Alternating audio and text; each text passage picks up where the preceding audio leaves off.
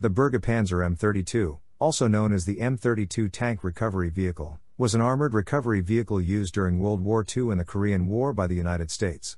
It was based on the chassis of the M4 Sherman medium tank.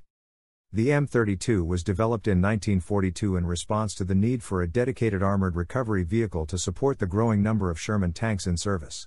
The first M32s were delivered to the U.S. Army in 1943 and they were quickly deployed to the front lines in Europe. The M32 was a heavily armored vehicle, with 76 mm of armor on the front and 63 mm on the sides.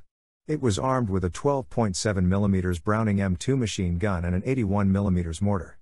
The main armament of the M32 was a 6 meters, 19.7 feet, crane with a lifting capacity of 15 tons.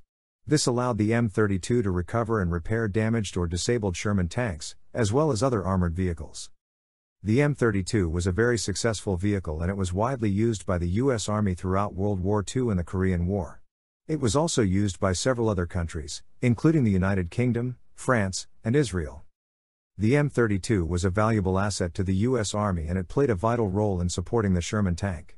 It was a reliable and versatile vehicle that was able to recover and repair damaged tanks under even the most difficult conditions.